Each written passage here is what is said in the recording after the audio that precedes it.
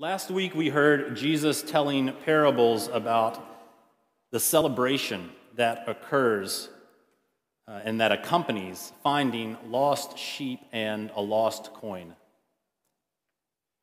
You may remember that I made reference to the connection between those parables of lost things and their restoration, and the most famous one that directly follows them in Luke's gospel, namely the parable of the prodigal son. Today, the parable of the dishonest or shrewd manager. This parable only occurs in Luke. And if you were listening, and I think you were, this is one of the most challenging parables to unpack. It serves as a thematic link between the graceful restoration of the lost in the parable of the prodigal son and what is to be a larger reflection on wealth, status, and eternity that we will have in the parable of the rich man and Lazarus next week. So, what's happening in today's parable? Jesus paints a scene of how working relationships and choices that are made in the economic sphere are related to matters of salvation. A rich man, perhaps even some of those who first heard the parable envisioned the forgiving father whose estate was split between his sons in the parable of the prodigal son. But even if it wasn't him, a rich man receives complaints that a manager is squandering his property. We don't know many important details that might help us to get a firmer grasp on this parable.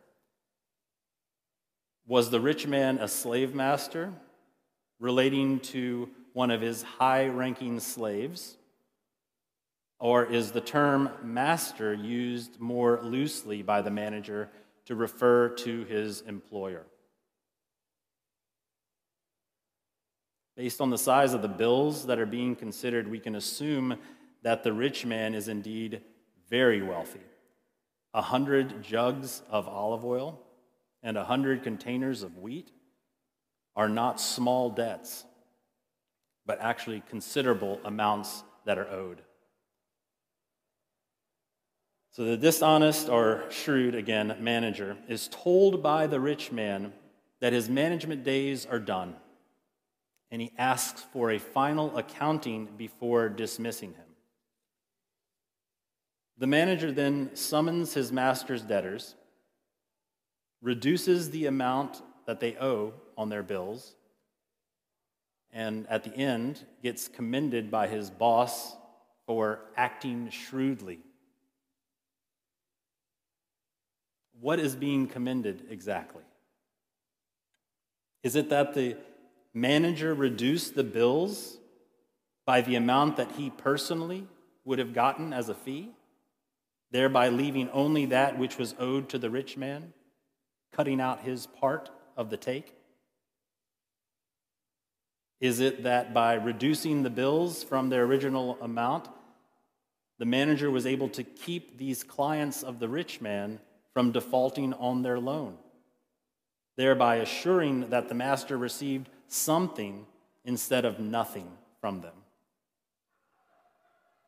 Or is the commendable action that the manager, in seeing that he was about to be without a job and without a home, found a way to use this final accounting to make friends that would help secure his new future?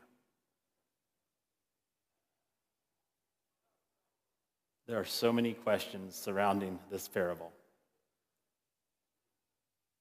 Since Luke's gospel begins with Mary's Magnificat, and we talked about that a couple of months ago, and Mary's Magnificat has these themes of social reversals, things like who is truly accounted rich and poor in God's kingdom. And since this same Gospel of Luke contains the story of Zacchaeus, the wealthy tax collector who only became truly rich once he restored the money that he had defrauded from his community. Because I think Luke is painting this much larger picture about how we are to relate to wealth and to relate to God and human beings. I believe that Jesus is telling this parable as a way of elevating social capital above the mere accumulation of financial wealth. It's not that money is evil. In fact, this manager today is praised because he employs money as a means of restoring right relationships. And coming on the heels of the prodigal son parable, that has a wealthy man's estate at its very heart, it seems clear to me that it is not the mere presence, but rather our relationship to material goods and money that really matters. Do we serve the God of wealth and lay our entire life at the feet of the idol of mammon, aligning our decisions and our actions toward what will allow us to keep accumulating more and more? Or do we serve God and see all that we have, including our gifts of money and resources, as tools in the restoration work that Jesus has inaugurated and has invited us to join? Jesus claims at the end of today's gospel that this choice about who we will serve, God or wealth, that choice is a binary one. We humans apparently cannot abide a divided loyalty regarding wealth. If we love and serve the idol of mammon, then there's no room for our love and service to God. But I think this is really good news. If our allegiance is reversed, if we put our devotion to God first, then any material wealth that we have can be employed to further the mission of God and to restore communities and peoples who have been broken by the harsh wheel of unjust economics. Wealth can be an incredible tool, but it is an unsatisfying, unrelenting, and dangerous master.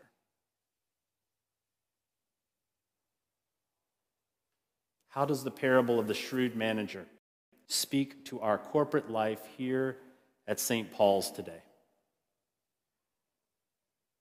Those of you who have been on this journey with us for some time know that our viability as a church connected with the larger body of Christ throughout time and space, that viability is primarily located in how much our interpersonal relationships mirror the restoration that we have received in Jesus or don't. We have been blessed with many resources to carry out this work. Material resources that went into the building and the restoring of this sanctuary, that went into the construction of our organ and the provisions for our choir. Material resources that for almost 150 years have filled budgets that have enabled our ministries. And there's never a time that we don't need such resources to keep moving forward together. But if we are ever tempted to confuse these important tools of ministry with our ultimate goal, if we are ever tempted to fall under the delusion that they are ends in themselves instead of means for enabling us to pursue the true riches of which Jesus speaks today, then we should spend more time with today's parable. Let us reflect this week on the role that the pursuit of money and wealth play in our personal lives, and find ways to use our personal and communal resources to heal broken relationships and reconnect with those whom the God of wealth has mercilessly broken. Perhaps if we do so, if we prove to be good managers and stewards of this essential reconciling work, then the Lord of life will begin to entrust to us the true riches for which our hearts, our church, and our entire world longs. True riches like unconditional love,